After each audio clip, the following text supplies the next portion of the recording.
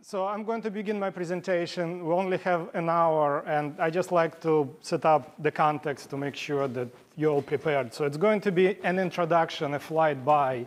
You can envision yourself to be on an airplane 30,000 feet up in the air. I will make sharp turns throughout the presentation because I'd like to explain some of the constructs that IBM Watson brand and cognitive computing strategy encompasses in itself. And as a first step, even before I get to my personal introduction, I'd like to practice what I learned in a class and identify dependent and interdependent variables. So I notice by name tags, there is a financial services sector. Can you raise your hand? Who is in financial service? I notice consumer product goods, retail. There is Villanova faculty. Whom did I miss? Healthcare. Very good. So I touch on most of those areas which represent vertical industry segments in my presentation. That's why I did the poll of the audience. So let's get started. And another disclaimer, because we only have an hour, again, the subject is very broad, and I want to dive deep in some of the areas. It is unlikely that we'll be able to finish everything. And if you're interested in any other individual areas, you feel free to reach to me, or I'll put you in touch with the right IBM representative to do a deep dive. Each individual area that we're going to touch on is probably a subject that worth 90 minutes to 2-hour conversation by itself. And again, I just compress it all to share with you what Watson brand and cognitive computing strategy is all about. So I have 3 different roles. My day job is I work for IBM. I've been with IBM for a very long time. I will comment on my title in a second. I do various things at IBM. Specifically, I align all of the IBM capabilities, including cognitive, with all of the client needs, the client that I work with. I also volunteer as IBM on campus at Villanova, and I'll speak in a second what that means. And I also work with nonprofit organizations and executive groups in Philadelphia area to determine how new technologies like cognitive will fit and transform different industries. So this is a brief agenda that we're going to step through. The subject of data science and advanced analytics is going to be important to us. I will share with you a brief story of different IBM moonshot projects. So Watson is one of many, many IBM moonshot projects. I will describe what IBM Watson brand is about. And as we go through the presentation, I'll share with you different use cases where IBM cognitive capabilities fit and can support. I have numerous videos and very short videos, and some of the web manipulations embedded in my presentation. We're not going to be doing any programming today, but some of the areas that we will discuss will require and are supported by composable business applications. So this is just another disclaimer. I will stop probably 5 to 10 minutes before the time that my time slot ends, and I'll let you ask any question. I welcome your questions throughout the presentation. Just please be cognizant of time, very short time that we have. So that brings us to that funky title that I invented for myself. And the subject of data science is, continues to be a very interesting, exciting, and highly disputed area, which is what the data science is. For me, it all started in around 2010, 2011, before my current client. I used to work in public sector, local government. My client was the city of New York. The city of New York is a large enterprise, and I was there right at the time when Mayor Bloomberg was trying to run the city by numbers. So we had a lot of projects across all of the different industry verticals that comprise and support city. And I led a lot of data analytics, architecture, system integration, system transformation projects at the city of New York. As I was doing it, I found the phenomenon. The phenomenon was that a lot of folks that I worked with, and we had a very strong team, I noticed that they started to change the jobs. One of the best friends that I had who published the book and is an incredible information and data scientist himself, I saw him changing his title from information forensic to data pathologist. So I decided to follow the suit, and that's how the title Data Enchanter and Information Virtuoso came to be, and it wasn't really my idea. I was getting feedback from the team that I led. You know, Boris, how do you connect different dots? How do you lead our project? So that's how the title came to be. So that brings up the question, which is, I think, very important question and very important element of cognitive science and advanced analytics, which is, how does one become a data scientist? So in 2010, 2011, it was very easy. I took my business card, and I just changed my title to data scientist. As I was thinking about it, and the information comes from Wikipedia. It's an open source, and it is Wikipedia that states that, you know, data science may or may not be a real discipline. But in my mind, this is what comprise the data sciences. So there are actually two different areas which are highly complementary, and there is that very important intersect between these areas, which is data science and information science. And throughout my career, I practiced a little bit on both sides. There's another discipline which was well practiced, well developed at IBM, and also outside of the IBM called knowledge management, which is also profiled on Wikipedia. And it intersects and leans more toward information science. And then as far as the day jobs, IBM was well structured and defined multiple disciplines such as architect, specialist, scientist. There was even and continues to be a design thinking discipline that rapidly emerging at IBM today. So all that kind of crystallized for me when I had the opportunity to attend Gartner Enterprise Architecture Summit. I hope everyone is familiar with Gartner research. Yes. So Gartner runs industry research and conducts multiple conferences. So I had the opportunity to attend with my client, Gartner Enterprise Architecture Summit in 2014. And a gentleman by the name Gareth Herschel, who leads Gartner Business Analytics practice within Gartner, presented this model. He calls the specialty analytics leader. And in Gareth's view, this is where data scientists would fit in and belong to. So as I was reviewing this slide, I actually took my thinking to another level. And that was prompted by another project. So IBM has a think tank. Actually, IBM has several think tanks. One of the think tanks is IBM Academy of Technology that runs multiple research projects.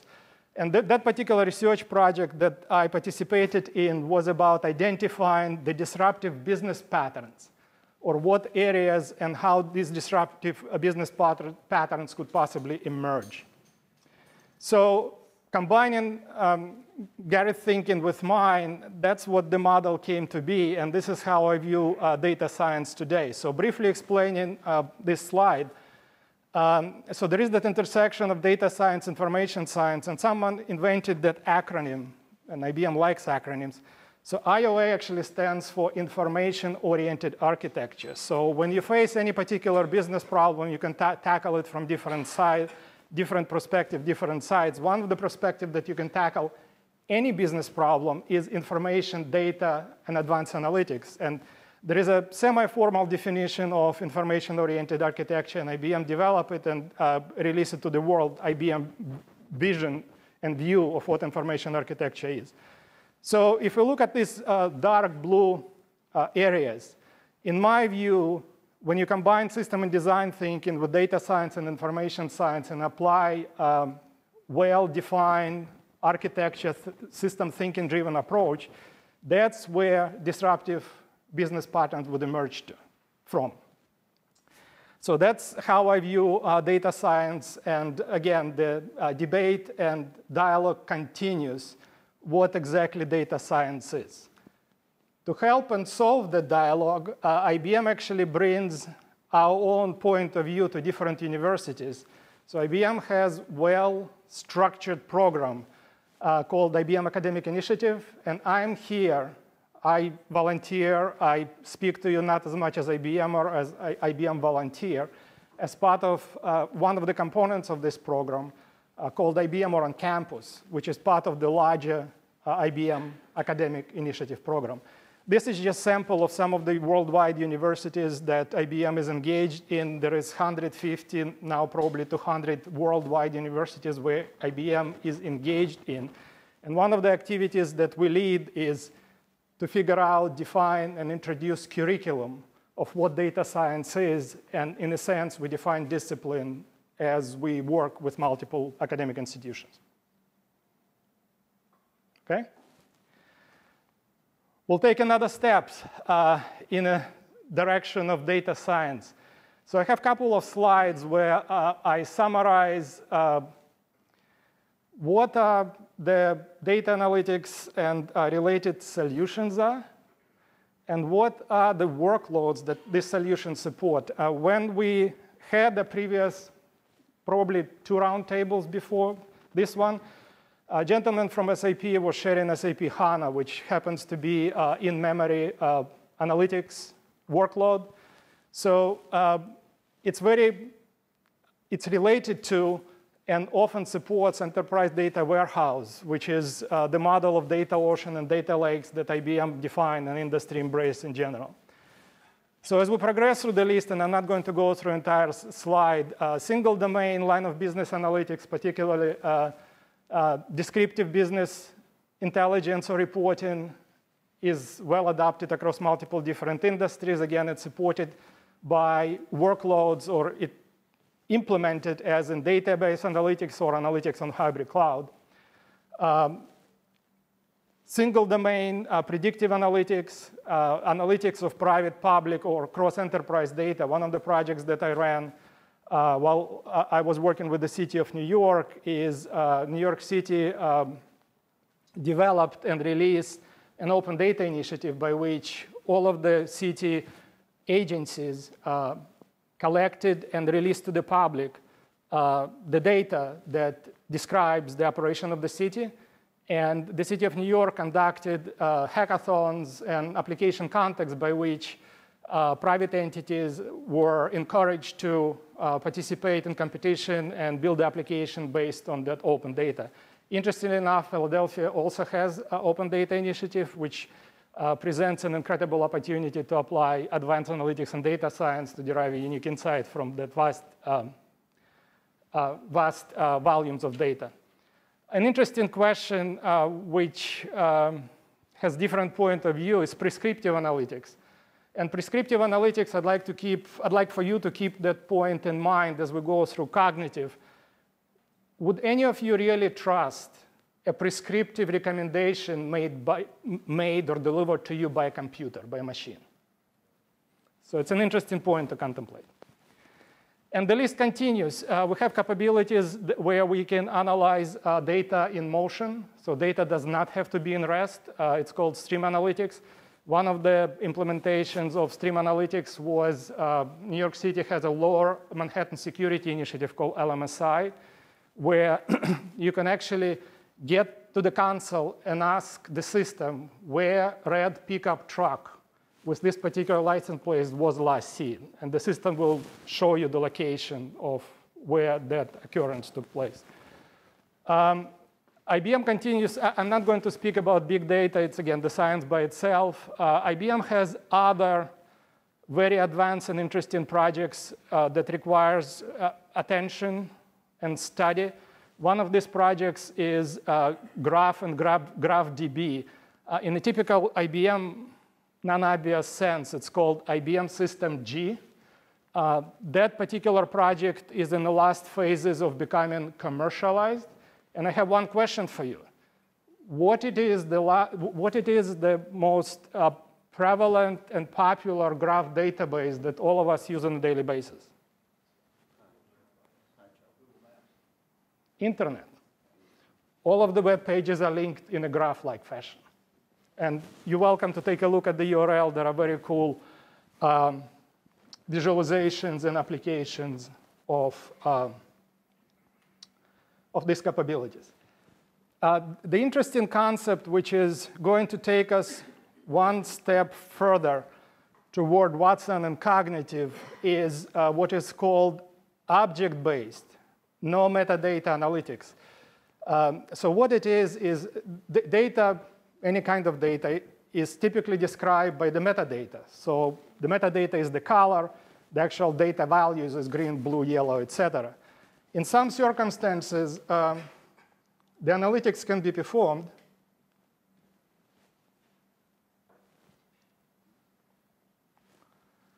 without any metadata. So let's try and see how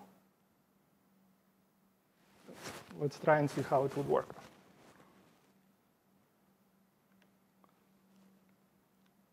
So this is a set of images.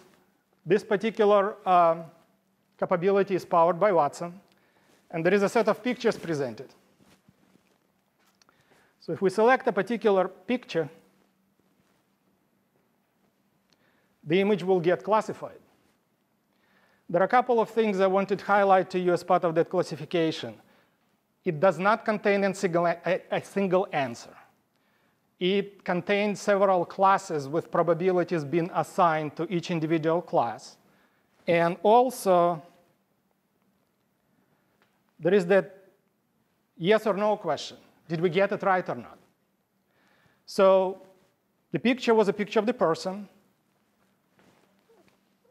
It's not required, but that's how system learns if we acknowledge it, that yes, it is a person. Next time when the image is presented, the learning accumulated as part of this interaction will get applied to subsequent image analysis. Then the face is getting analyzed. And age is determined. So interestingly enough, the gender has high degree of probability. The age is not so much. And similarly enough, the celebrity match is also established with fairly high degree of probability and will help system confirm that this is the right match. So this is a live API, and because we have such a short period of time and such a big agenda, I will only do one other image comparison to share with you a point. But if you find any web URL that has JPG extension in it that actually carries the image, you can analyze your own picture, you can analyze objects. And I tested it on myself, I tested it on my car. The results are quite amazing. So before we go any further, I'd like to try this one because it delivers some other interesting lesson. So the analysis is dynamic, correct? So nothing is static in this model. So it's determined system, Watson visual recognition determined that this is a sign, high degree of probability. And then, interestingly enough, object character recognition is executed to define what that sign actually means, with, again, very high degree of probability. So what this is, and I'll share with you further in presentation how it fits in the overall model. This is actually an API, application programming interface. This particular box can be programmed and accessed from any type of application. I'd like to contrast this with Google search. I will keep it.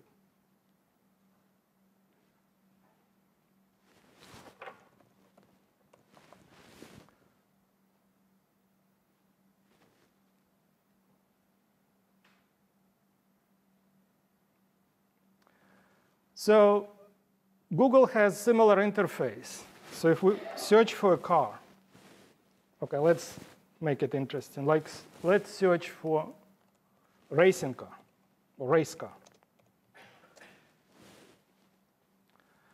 So this is what Google returns. It returns based on the behavior and some testing that I did. So what would be of interest to us is take a look at the images.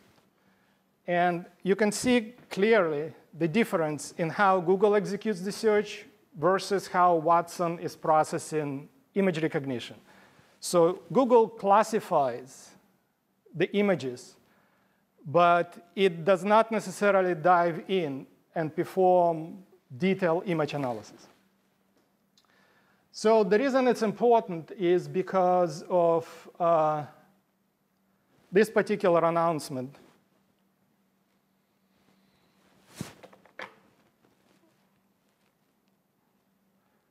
That IBM recently made. Let me see if I can operate it.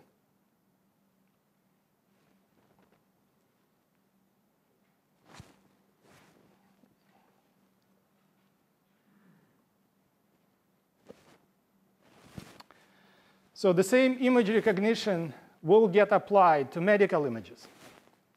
So IBM recently acquired a company called Merge Healthcare that runs a medical imaging management platform.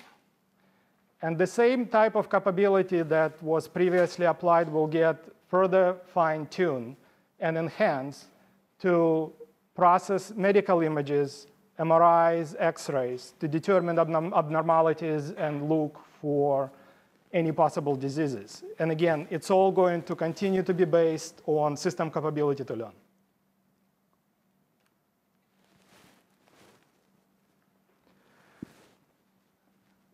So this is a last scientific slide that I wanted to share with you, and then we get into more interesting areas of Watson.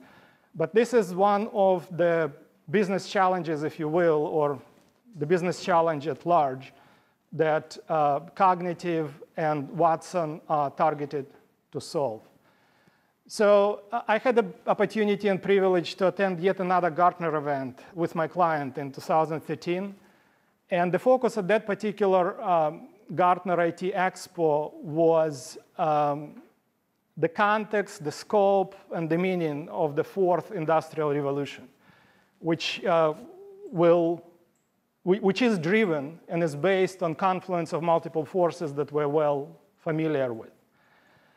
And as I continue to work with my current clients, I realized that one of the artifacts of this transformation or disruptions of global digital industrial economy is the fact that many capabilities will get virtualized. They're going to be brought by structural changes, increased volatility that will require different way of thinking about it. And what IBM, Watson brand, and Cognitive will help us do is to apply our thinking through human-to-computer interactions to deal with this vulnerability and uncertainty that fourth industrial revolution brought for us to face. From a business to IT alignment perspective, which is the space that I work in the past, the situation was complex, but it was manageable. IT was here. The idea was to figure out what's the best way of aligning IT capability with business. And that alignment was facilitated by systems, which were on a boundary between business and IT, and everything was well structured. This particular demand and this particular artifacts of global digital industrial economy, combined with vulnerability and uncertainty, created this type of picture where business has a capability to go and acquire many solutions that it needs to support business functions, and IT have to catch up and figure out how to deal with it, particularly if these capabilities are delivered from outside of the enterprise, not from within the enterprise. So business to IT alignment in my daily job moved to that, highly complex, highly volatile, highly political area where business and IT actually overlap.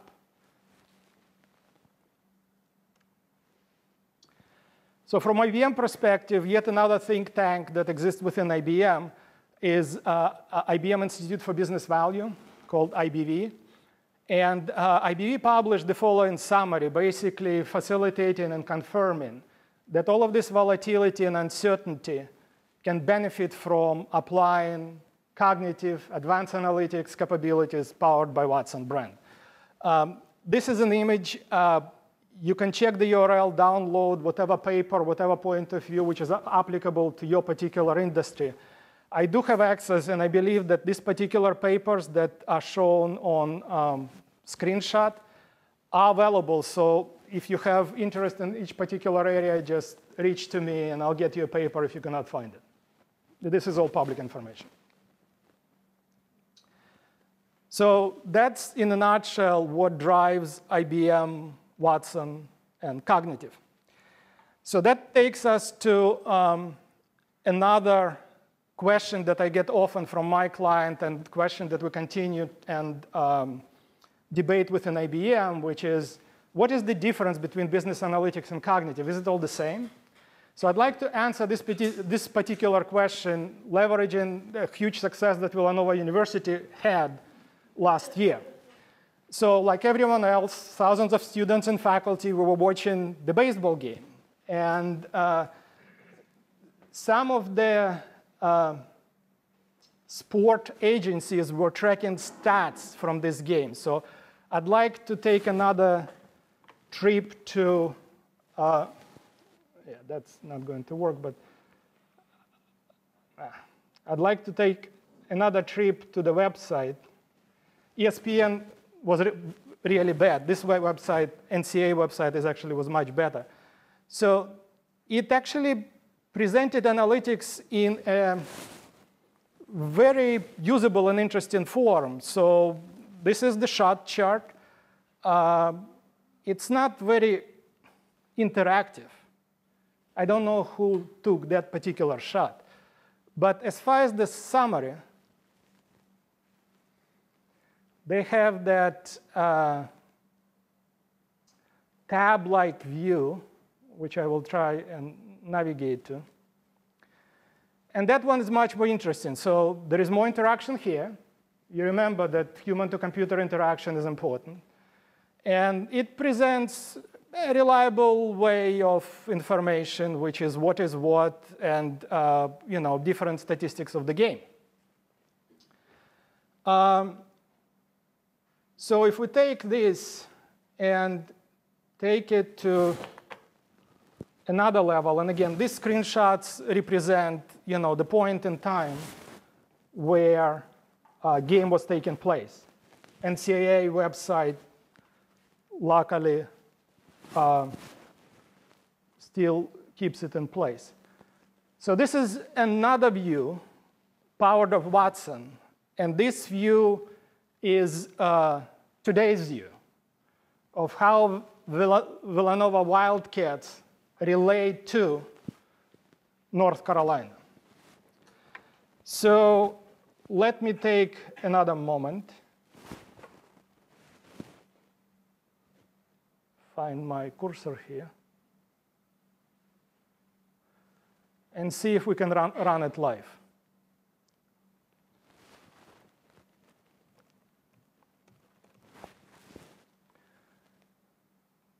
So we say, Wildcat is organization. We're going to add another search. We're going to say North Carolina.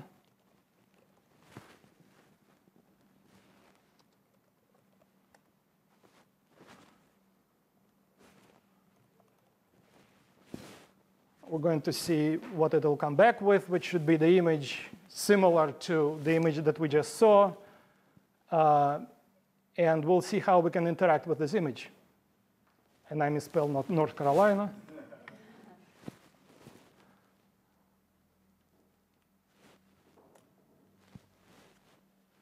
So we'll investigate it again. So as it's acquiring information, this is an example of another API. It's a real-time news feed analysis. And again, I'll help you understand in a second how it all fits in a broader context of Watson brand and cognitive analytics. So as you can see, the information is pulled in real time. There is a system bug. I'm not sure why is it related to baseball, not basketball. In the image that we saw, it was the system determined. I guess there was some news in the news feeds related to basketball. But as far as the interactions, as you can see, this particular analytics, the way it's constructed, it's all live. And I can easily filter out. I can remove companies and organizations. And I have a real-time instant map of how people, humans, between different teams are related to each other.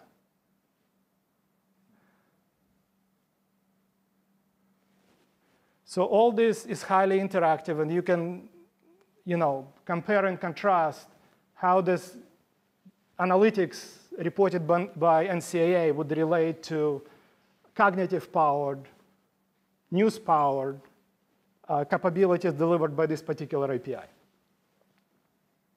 this purely newsfeed, or is it also social feed as well? I do not have details. We'll get to news feeds. We'll get to social feeds in a second. It's not presented here. This is a highly abbreviated version of what the API is capable of. Overall, it is capable of processing social media feeds. And there's an example further in presentation where it shows that. So similarly, and that's what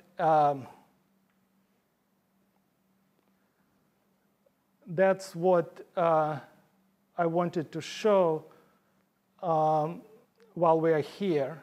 If anyone has a question of what your company or IBM does today, that question can be easily answered based on the information that's available about a particular company.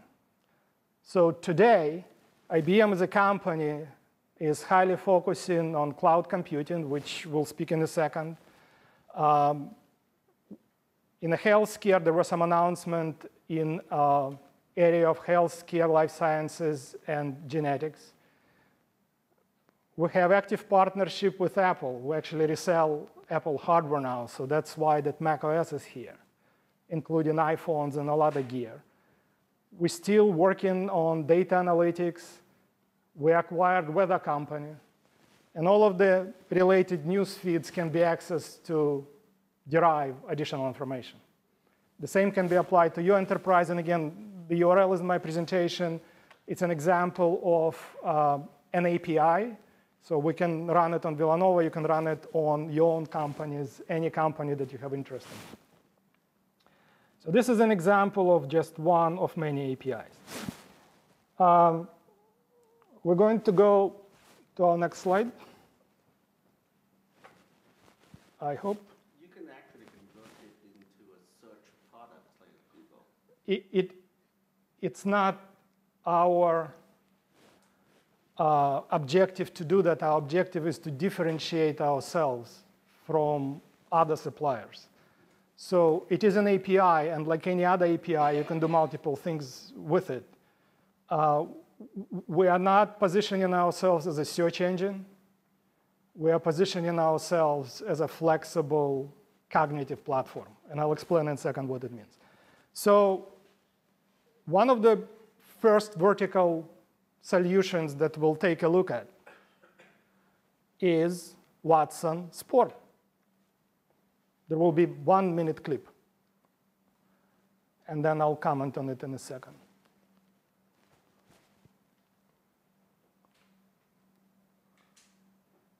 It's just way too cool. Serena Williams. Hey, Watson. You are a fierce competitor. I've heard that. I have analyzed your biggest matches. Oh, really? When down a point, you serve an ace 5.8 times more than other top players. You sound like a coach. I am not, but I can customize training programs based on biomarker data. Watson, that's pretty impressive. You might say I am the Serena Williams of cloud-based cognitive systems. No, I wouldn't go that far.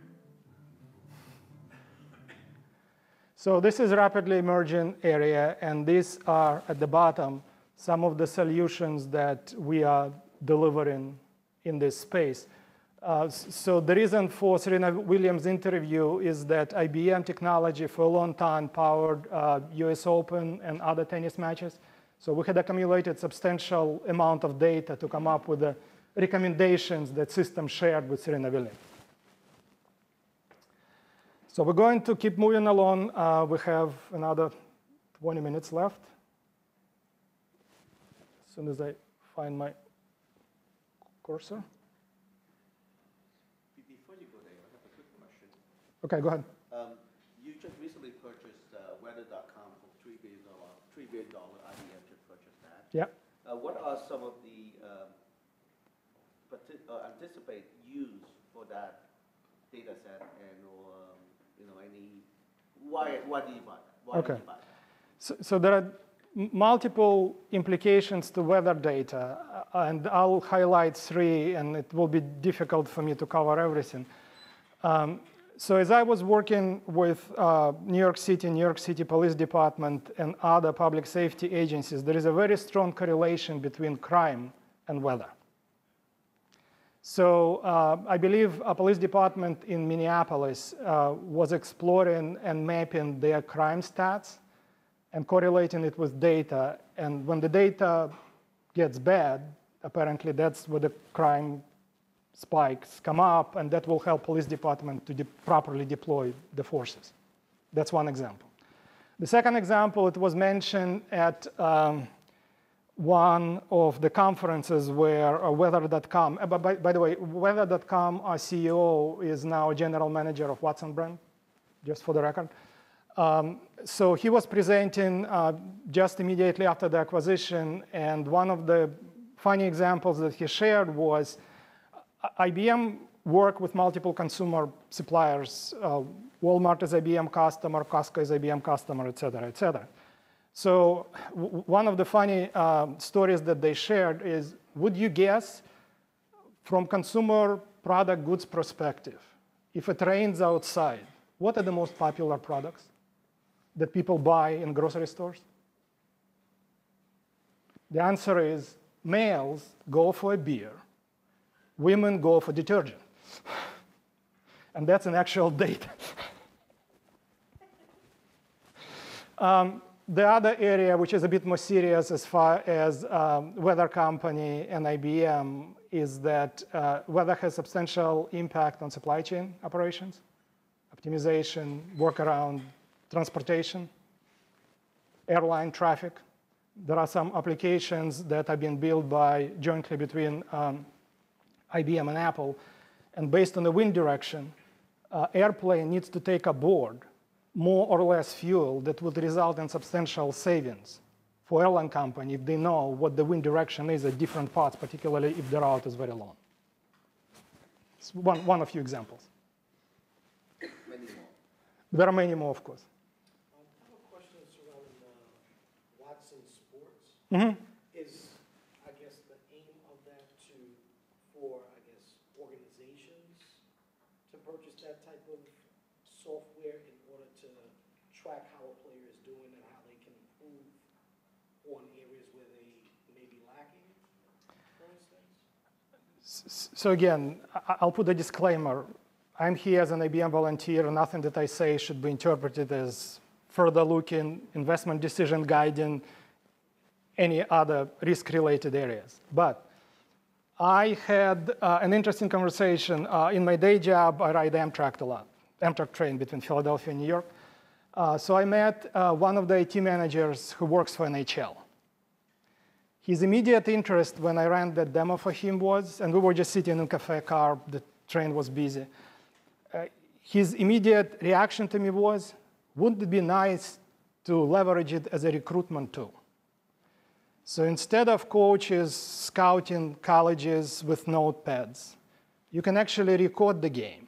You can run image analysis and streaming analytics on actual game. You can collect the data through other APIs. You can find out who up-and-coming player is in any given sport. There is another capability that I will show you in a second that can actually help you decide if that player that you pick up based on his advanced characteristics in whatever sport would be a good fit or a bad fit in your existing team. So it's not A or B or C. It's A and B and C combined. which is another value that Watson and cognitive analytics bring, which is combining data from multiple different domains. No comment. So how did IBM arrive to Watson? IBM is known for what IBM calls moonshot projects. And I brought with me, and I'm going to leave with ICE, a book which was published and issued during 100th anniversary of the company in 2011.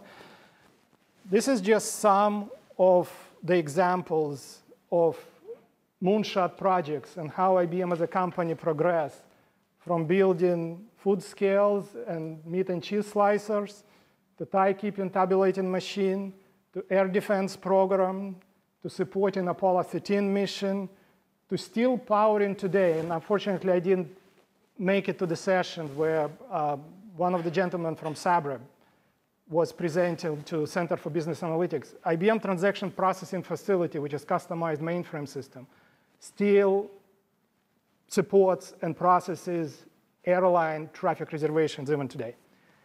Deep Blue chess playing machine Roadrunner was a commodity-built supercomputer. IBM, jointly with Toshiba and Sony, developed cell processor that powered Sony PlayStation 3. And now we are at the era of cognitive, and I will leave that book at ICE.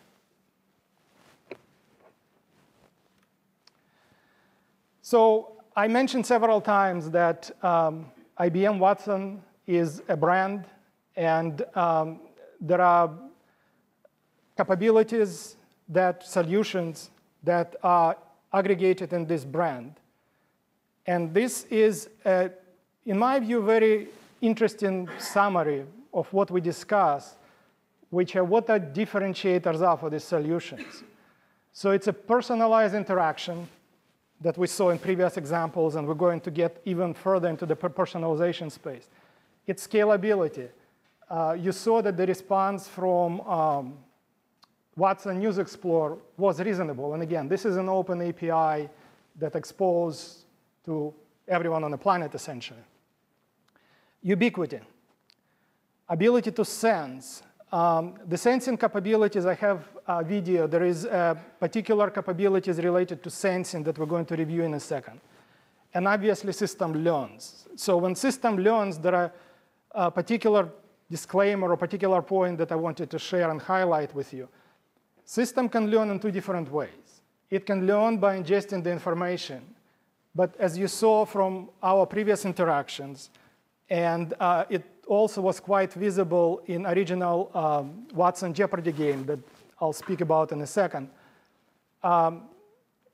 system requires human interactions to determine how these probabilities fit in the real world and what the ultimate level of truth is. So it's important to differentiate IBM Watson brand and IBM Watson journey that we rapidly progressing through today from Watson Jeopardy version 1. I'll call it version 1. So I searched hard, and I finally found this particular PDF file. You can still download it if you're interested. This IBM System Journal details step-by-step, component by component, what IBM Watson Jeopardy system was, which was much different from the capabilities that we're going to be reviewing in a second. So it's powered by, it responds to demand of the cognitive business. It's driven by advanced analytics. There is a set of examples that I will step through as time permits. If we do not get to any of these examples, we can do it as a deep dive subsequent session if there is a particular interest in these areas. So the important point on this slide, you have to differentiate Watson Jeopardy, which is described in this PDF document that you can download, from any of the other Watson solutions and Watson capabilities that we're going to discuss or we have discussed already. So after the Jeopardy game, the first thing that came to be industry-oriented is Watson chef. So we'll see if we can invent our own cuisine.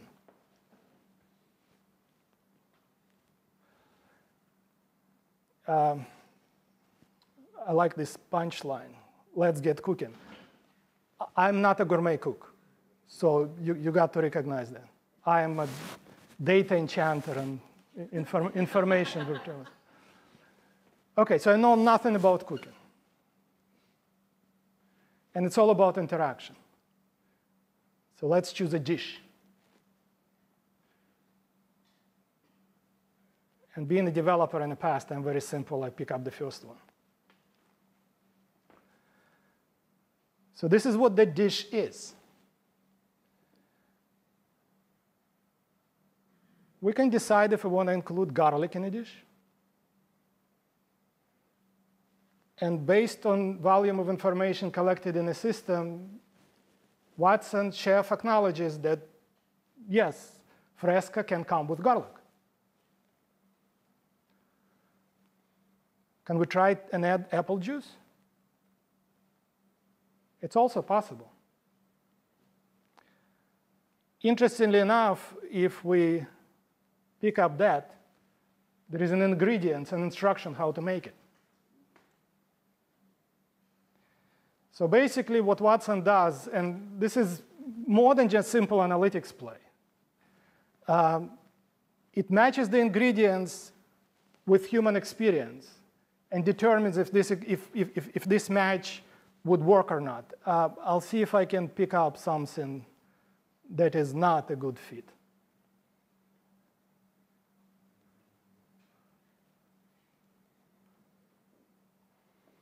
Yeah, everything here, but you see the point, so let's see if we can exclude tomato juice, what will happen. We can still make fresco. Has this been commercialized? Because I can see this being run into sort of the food supply, like commercialization, like being able to try and take some of the ingredients and attract certain suppliers of those ingredients. Okay. I don't know, I need to find out. The answer can be found in this URL. So because it's been branded as IBM Chef Watson, it probably contained within a particular vertical within Watson brand. I need to explore, I need to see what the status is. I just, from the front end, what would be the feedback mechanism? Can I take that to suppliers? It's not an API. I don't think it's an API, but obviously API can be developed. So if you're interested, I can help you find out who owns it within IBM. And it's one of the first applications that was developed. It actually can suggest the receipt. I mean, under the different set of circumstances, it can actually build a dish for you. There is an opposite query that we don't have time for, where you pick up the ingredients and you ask, cook me a dish, and it'll tell you what the dish combinations are. So the more current foray of cognitive was this. Watson and fashion. I will not play the full movie because we're running out of time, but I'll play at least 1 minute of it. When you were young, and you would imagine a dress that would do things that were a little otherworldly, you know, the idea that fabrics could change colors or that lights can come on, it has this magical component. Now this is possible. We were approached by IBM and we heard about Watson and Watson's capabilities. It just really excited us on a creative level, thinking, my gosh, what are the possibilities here? Watson learns like humans do, through senses, experiences, and new iterations of what it's doing. Watson can look at text, video data, images, taking what the fans are saying in text about the dress, and it's understanding the emotions underneath. We had an idea about the dress. We had multiple criteria for Watson, like fabric and the weight and how it cuts, and based on all these parameters, Watson made a few suggestions. Marquesa, we're very hands-on here, so it may be about finding a material that could be like a silk or an organza. Then it's trying to work out what you're going to do with it, how you're going to make it different, how you're going to make it come alive. Across any project we take on with Watson, it is a partnership between man and machine, with the Marchesa project while Watson came in and made a lot of assisted recommendations. Ultimately, it was Marchesa designers who were making the key decisions about the dress. We really felt that Watson just enabled us to do our job better. We said, OK, I'm going to keep moving with my presentation. I'll leave slides. You have URLs. You can watch it. You can find it. It's all available. So I'd like to summarize and share with you how it all fits together, because it will be one of the biggest questions that you have. So this is not IBM. This is my way of thinking. These are the building blocks of Watson. It's not an official architecture. But I would like to take a couple of minutes and just guide you through it. So we look at vertical solutions that we had some examples of. These solutions are based on a platform, which is a cloud-based platform that supports those APIs that we saw and additional APIs that we're going to see. So these are all Watson solutions. We encourage vendors, you had a question about cooking, to build an ecosystem. So Watson Chef is a part of the ecosystem, and there are vendors that try to apply the same capability to wine mixing, for example. There are other Watson applications that have been built by multiple companies. I will speak in a second about Watson APIs. There are other Watson brand components that are already installed at Villanova. Dr. Laboratory tested, piloted, as part of the online MBA program that Tom mentioned, Watson Explore and Watson Content Analytics. And I want to thank Scott, who was here a second ago, Scott Hansen, who helped us and install it at Villanova School of Business. Watson Analytics is an analytics component that we deliver off the cloud. And Tom and I in discussion, how we can leverage as part of Watson Analytics as part of his curriculum. It doesn't require any installation. It's a pretty powerful tool performing various data analysis. So I'd like to spend a moment before I run out of time to take a look at this platform.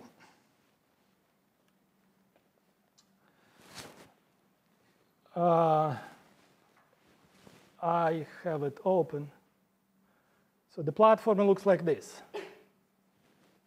So it's a cloud-based platform. You can provision hardware or storage needed for you to build and run applications. You can build applications for web deployment or mobile deployment that I'm not going to go into. These are the capabilities that are available for advanced analytics. You can provision, instantiate, program Apache Spark. You have an opportunity to do big data analysis, leveraging R and other capabilities. You can work with cloud and et cetera, et cetera, et cetera. You can build geospatial analysis. So all these are APIs that can be rapidly wired in an ad hoc fashion and deployed into a scalable fashion to become applications. I'm not going to go into the storage because we're short of time. There is another thing I wanted to show you. But these are the cognitive APIs. So Alchemy API is that news API that we saw. So that's how it looks in the environment of Bluemix. Concept Insight, I don't have a demo for. The dialogue we're going to see in a second. Document conversion, language translation, natural language classifier, we're going to see demo in a second. Personality Insight, if I have 2 more minutes, I can show you, et cetera, et cetera, et cetera. Overall,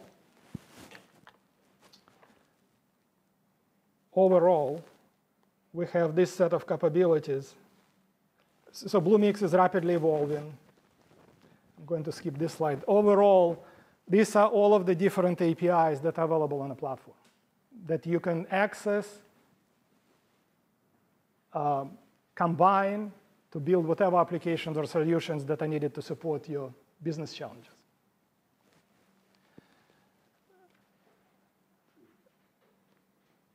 Once some of these APIs are combined together, these are the solutions that you're going to end up with. This is a financial services bank demo. Japanese. Hi, Pepper.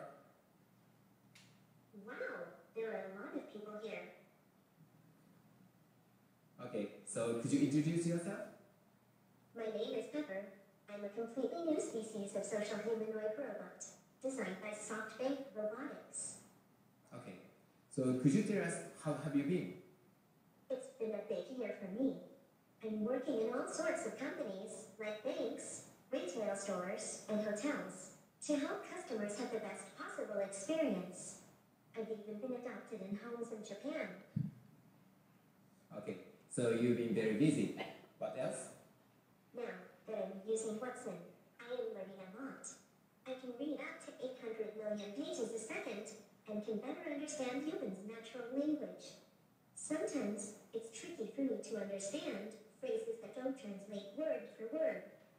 Throwing shade, for example, has nothing to do with the sun. Who would have thought? Okay, very impressive. Yay, it really is. See what I did? I was able to recognize your tone and understand that you're excited, so I responded enthusiastically. Yes, that's very important point. I want to help give customers the best possible experience. I'm also learning the language of various industries. To work in a bank, for example, I have to become an expert in banking systems. For instance, there are 3 main types of mortgages: fixed rate, adjustable rate, and interest-only mortgages. Okay, so what should I consider for an interest-only mortgage? Because your monthly payment would only repay the interest accruing on your mortgage. The only equity you would have on your home would be the amount you paid for a down payment. That's helpful. But wait, there's more. You would not build equity unless the market value of your home were to go up. If the market value of your home were to decline, then you could lose part or all of your down payment. Oh, that sounds very serious. I know. Bummer. So I'm going to stop it here. You get a sense of what it is. So how it's all done in practical fashion is by combining multiple APIs that assess intent, entity, context, which was a banking context in this particular presentation, and intonations of the human voice. Other example that will run, and that will unfortunately be the last one because we're running out of time, is similar capabilities, because I know there are a couple of investment firms here, financial services firms. So this is how it can look from an application perspective in investment context. And as you know, when you invest money, it's very emotionally charged type of activity. So we have clients and we have representatives. And their personalities are being assessed by the system. I'll show you in a second how it's done. And if we select any particular person as a client, the system can tell us what personality and risk tolerance of this particular person is. And then, leveraging similar insight, it can match the person to appropriate funds, or it can match person to appropriate representatives, and also explain what that match is based on, what attributes, and assert the percent of that match. So the actual API that does it also exists on open, publicly accessible web destination. And as I was testing and getting ready to present, I ran a test on myself, which I will try and repeat today. So basically what it is, the question was if it can process social media. Yes, it can. You can enter your text, which unfortunately we don't have time to do today, but you can try it if you're writing. You can just paste your own text, and the system will tell you, build your personality map. Or you can assess your Twitter personality. Now, because I am logged into Bluemix, where that API lives, it knows who I am. And even though I have very few tweets, like 10 or 15, it builds quite accurate profile of who I am. Unfortunately, this is all we have for today because of the time limitation. We can have a couple of minutes for the questions, and hopefully we have deeper dive or explore other areas in subsequent roundtables. Thank you very much.